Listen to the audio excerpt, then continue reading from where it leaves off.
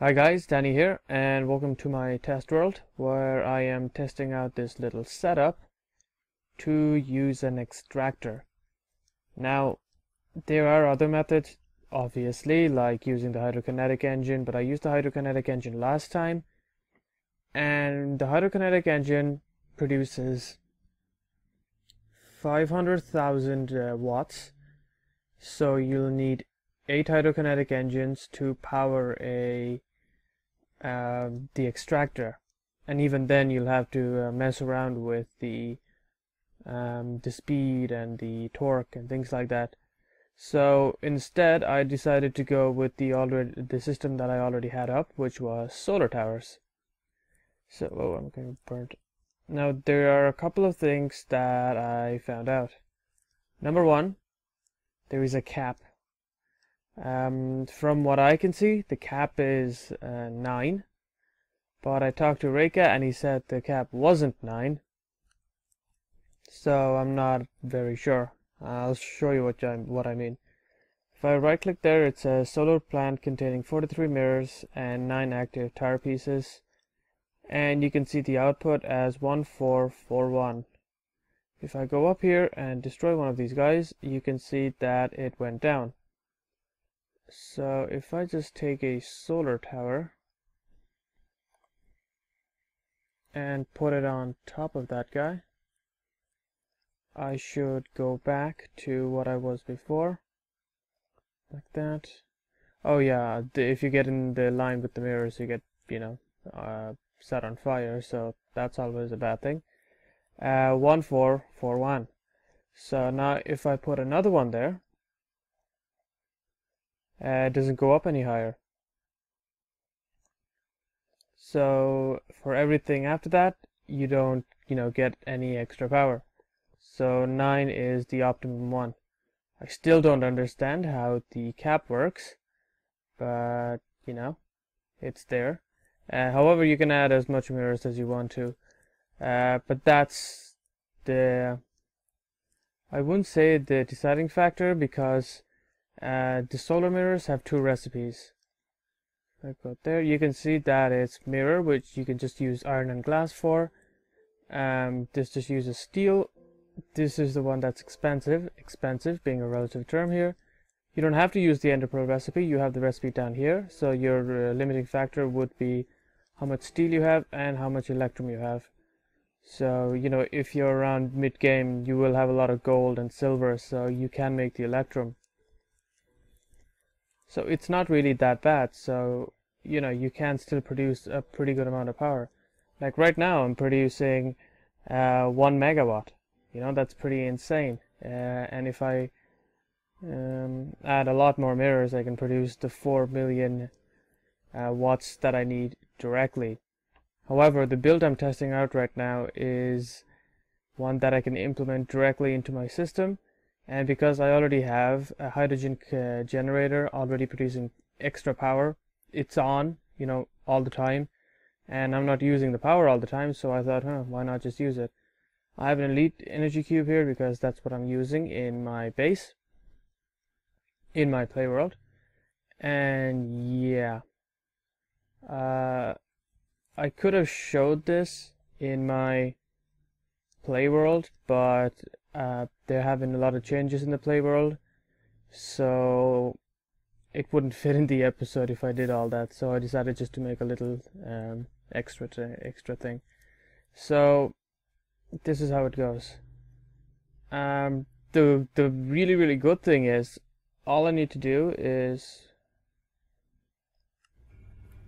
have this at its highest setting, and then get a 4-to-1 gearbox, so it basically converts the torque into 1/4 that and multiplies that by 4, which is exactly what is needed for the extractor. And then you just supply in the power, and everything is fine and dandy. So as you can see right now, there isn't a drain. If I have 1, 2, 3, 4, 5 hydrogen generators, there isn't a drain on the energy cube. What I can also do is link these two guys up. So if I just get a universal cable, Oh, by the way, this is the unupdated version of Mechanism. There is an update out. I explained that I did update it, but it corrupted my world, and it clashed with like Chicken Bones' mod, and it didn't, my world just didn't load at all. So I still have the previous version up, but it should still work even with the new version. So basically I have a thing over there which converts the shaft power into redstone flux, again because this guy is nerfed. It doesn't actually affect it because it doesn't actually affect the this guy because the max is like 8,000 speed and 8,000 torque, and it's not really at 8,000 speed and torque, it's around 1,000 each, so I'm fine with that. Whoops.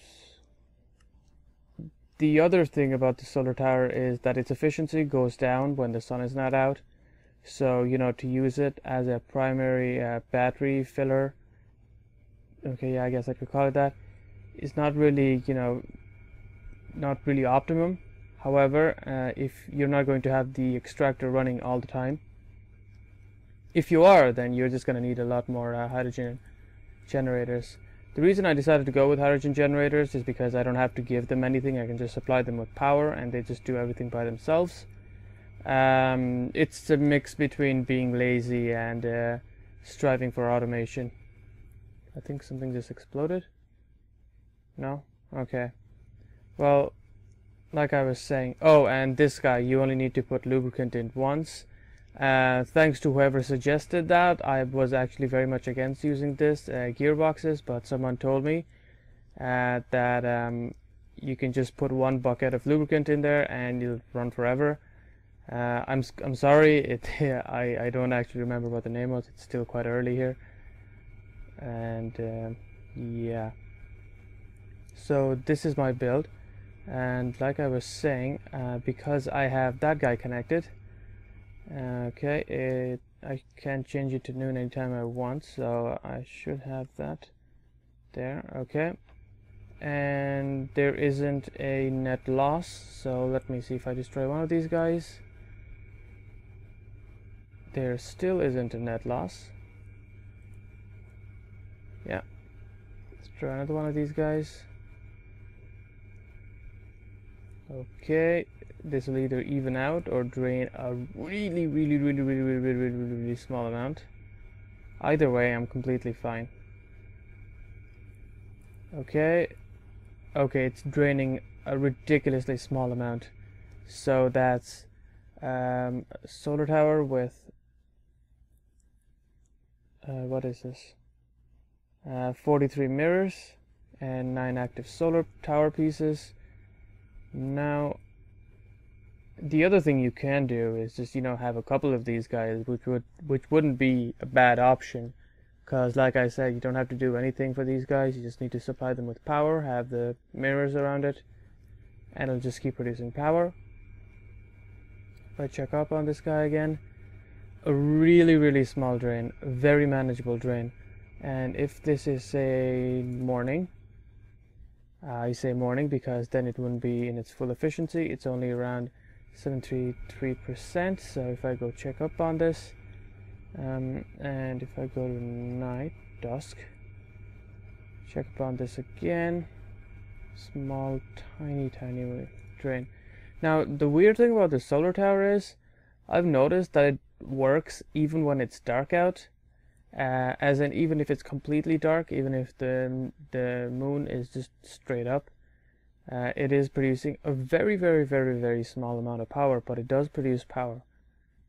In fact, let me show it. Midnight. There you go, 10% efficiency. There is always, like, I think 10% efficiency while producing power, even when the sun isn't out. I'm assuming it's the moon. Even though the moon doesn't really produce heat, I guess Reka added in this function just so the solar tower doesn't stop completely. So this is what I wanted to test out next. When the solar tower is out, there should be a drain on this, right? So then it becomes dawn, and then the drain becomes smaller, and then it becomes noon, and then the drain gets even smaller. So if I sleep it out, it should be fine. I basically wanted to see that even if I wasn't around, to go to sleep at night, and therefore keep the extractor on in the nighttime, it wouldn't completely drain my elite energy cube. Alternatively, I could just have more of these guys. That's always an option. They're not too expensive, and they produce a pretty ridiculous amount of power. So yeah, I could totally do that. All I'd really need is two electrolytic separators. I think that's what they're called in the mod as well. Supplying them with the necessary hydrogen. I think I can make 2 work for 3 generators. And maybe a couple of solar generators that come with mechanism. And yeah, with just that I can work the extractor. If you guys watch my last season of my Let's Play, you would know that I couldn't go as far as creating the extractor. Pretty sad as well, because I was using the magnetostatic engine and it was a lot more configurable then. Still, with just one gearbox that you don't have to constantly supply with lubricant, you can make it work. And you can either use 5 of these hydrogen generators, or you can just use a pretty large solar tower. Now, like I was saying, the solar tower is pretty underappreciated, I think. Even I didn't think highly of it until, I started using it. And the setting things on fire is always a negative. But because my Let's Play is in like the middle of an ocean, it's like this random forest, that shouldn't really be a problem. Okay, here we go. I just throw in a lot more mirrors. Those guys turn around and they should be producing a ridiculous amount of power. And there you go, I just doubled my output. Well, not doubled it, but now it's around 2 megawatts. So if I add a lot more mirrors, I can actually produce the 4 megawatts necessary to run the extractor. And because the speed is 1024 radians per second, I need 8. If I just have the 1-to-8 gearbox converting the torque directly into radians per second, I can run the extractor directly. So yeah, there's another option.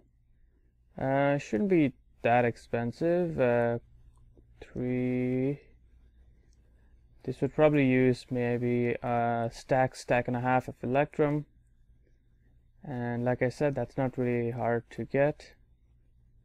So yeah, that's all I wanted to share with you guys. Just a random build that I had in mind and that I will be implementing.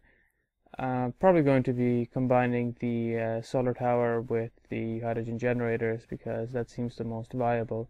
I can't just have the solar generator because, like I mentioned, when the sun is out, I won't be able to produce enough power to keep the extractor running and to keep my energy cube fully stocked. So yeah, thanks guys for watching.